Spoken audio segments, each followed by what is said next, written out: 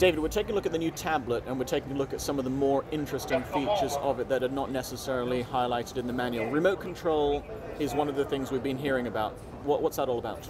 Well, the great thing about this tablet is it's the only tablet in the world that has an infrared transmitter built in. Now, even though this might seem the most ancient technology there is in terms of wireless technology, it does come very handy. If I go into the remote control application, you'll find that you have a very simple step-by-step setup wizard.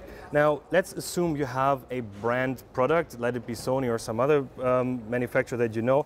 You can pick from different categories, let it be your DVD player, Blu-ray disc player, hi-fi system, TV, you name it. It can even be a projector, and you've got all the let's say, major known manufacturers.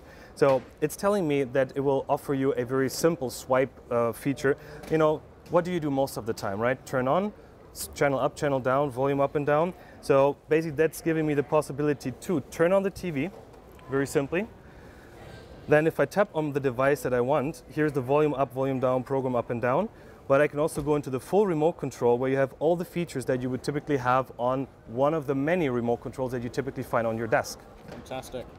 So once we've got control of the television, can we take a look at some other features like throwing to the device? Absolutely. So now that the TV is on and ready to go, we also have a, let's call it a DLNA remote control. DLNA standing for? Digital Living Network Alliance. Now for the ancient people, it's coming from the Digital Home Working Group, which we started 8 years ago. It's basically, let's call it a common group of industry members that agreed on a standard that different devices can communicate to each other. Okay. So let's assume I have a video on my tablet that I want to watch in my home.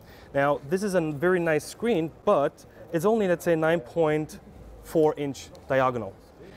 Now I've got a 40-inch right behind me, so why don't I use that one? So the video starts playing, we've got this little throw icon. Now what my device is now doing is scanning my home network, and every consumer electronic device as well as computer will show up here. So you can see there's a green Bravia, there's a blue speaker, there's an orange Bravia. Now we call this the green Bravia because it's got the writing. Now I'm just taking this piece of content and I throw it onto that TV.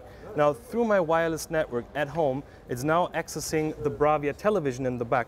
And despite the fact that here at IFA we've got about 3,000 network products, we still see that it's getting a connection from the controller and it's now streaming from my tablet to my Bravia television, and I can now set this aside because luckily Android is multitasking, right? So maybe I see something that I find interesting, so I can go to the web browser and start reading what's up, what's new, you know, what's next to come. But the image we see on the screen is being fed by the tablet. So if you were to shut off the tablet at this point, that would then terminate the connection between the two devices? Exactly, and some people then wonder, why is that the case? Well, try to watch a DVD from your DVD player when you unplug it. Good point. That's where the content is. It's streaming to, let's say, a content-less device. But how does that affect the battery life of the tablet? Would you need the tablet ideally to be connected to the mains? Well, we do have a cradle that's also charging the device, so that's a perfect accessory to go with. You just put it in there, don't worry about it.